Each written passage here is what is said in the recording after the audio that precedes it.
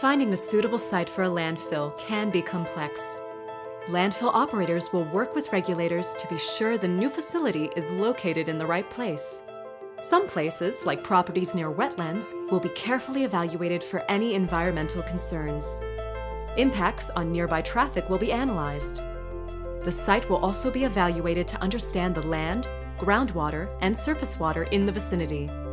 Community feedback is important to consider, and meeting environmental and land use standards are a must. Once the site is approved by the regulator, the first step is to follow permit plans for sound construction. The second step is to secure the base of the landfill to provide a stable base for the liner.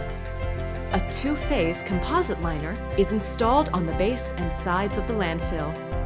Leachate, a natural occurrence when waste is in contact with water, is collected through a system of drains, pumps, pipes, and hoses that move leachate away from the landfill. The leachate collection system will act as an effective biological filter by removing excess moisture from the bottom of the landfill. A groundwater monitoring system is installed to ensure the landfill does not impact groundwater at the site. The monitoring system acts as an alert in case additional measures may be needed to protect neighboring properties. Groundwater quality is protected at all times. Access to the site is carefully controlled for safety, and waste is screened by appropriateness as required. The landfill is ready to receive waste that has not been recycled. Equipment compacts the waste each day before daily cover, soil or tarps, is placed to avoid potential littering and odor.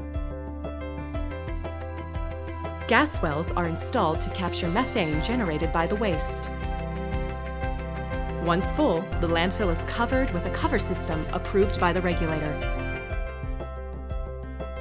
Groundwater continues to be monitored, and methane gas is collected and destroyed or turned into energy or fuel.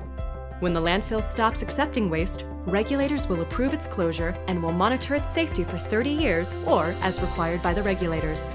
Then, controls will be put in place to keep the property secure for the future. The property surrounding a closed landfill can be used for commercial or industrial use. But commonly, the property is used for green space, suitable for recreation or habitat conservation.